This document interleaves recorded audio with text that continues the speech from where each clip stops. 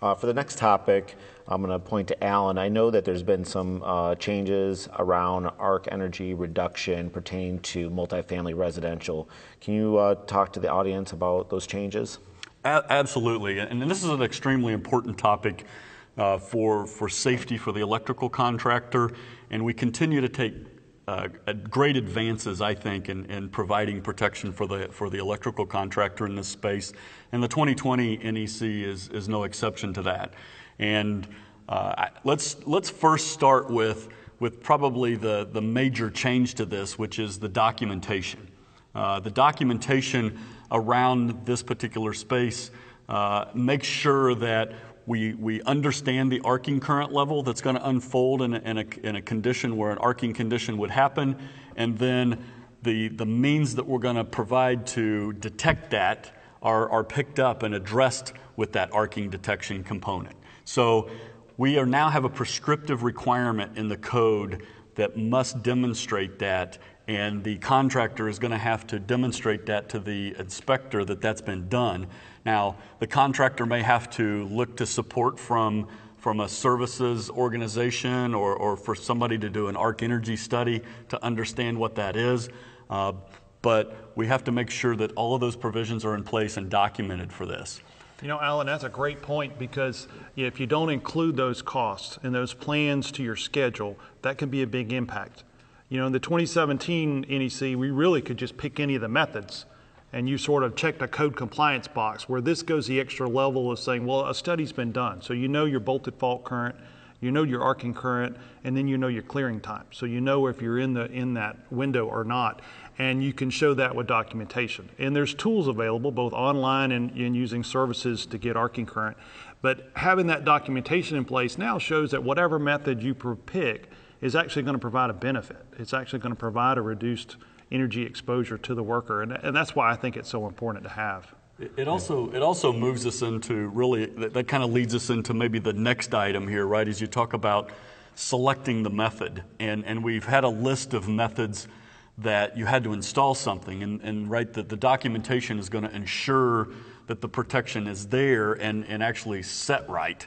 And so as we move into the different methods, we've now added just an instantaneous breaker is one of those capable items. But once again, we have to go back and understand what's the instantaneous setting of that breaker or the level of that breaker versus the documentation of what that arcing current is. I think we also need to be extremely clear here that this isn't about a temporary adjustment. I can't turn it down and turn it back up to do that work. We're wanting to make sure that the settings of that breaker are always in place for when the electrical worker is going in there to do it. So you don't get to set it up high and assume that the electrical worker will turn it down and then go in and do the work and then turn it back up. That's not how this section is set up to perform, or what we're permitting to do here. That's a key point, Alan. We now, and that's in 240.87 for circuit breakers. And I think that most contractors are familiar with the requirements of 240.87. Mm-hmm. And when we talk about circuit breakers, now we specifically say that you cannot temporarily adjust that instantaneous. That's a very dangerous practice for a lot of reasons. We don't have time to get into all of them today.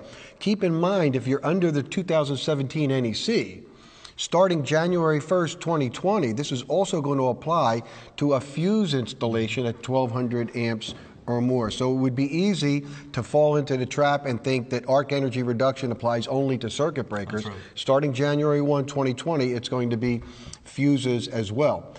New requirements in both 240.67 for fuses rated 1200 amps or larger, and circuit breakers that are rated at or can be set at 1200 amps or larger. We're going to have to do commissioning testing. That's going to be on-site testing to verify that the arc energy reduction method you chose functions properly. We can use primary current injection or another approved method.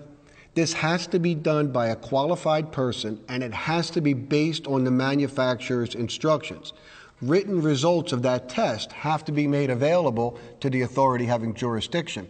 And there's an informational note that tells us that primary current injection testing isn't going to work for all of the methods, because if we do that with a fuse, we're going to open the fuse, and there may be some methods that don't rely on current to get the job done. It may see the arc flash and open the device.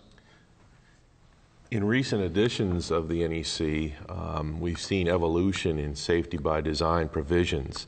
This is one of them.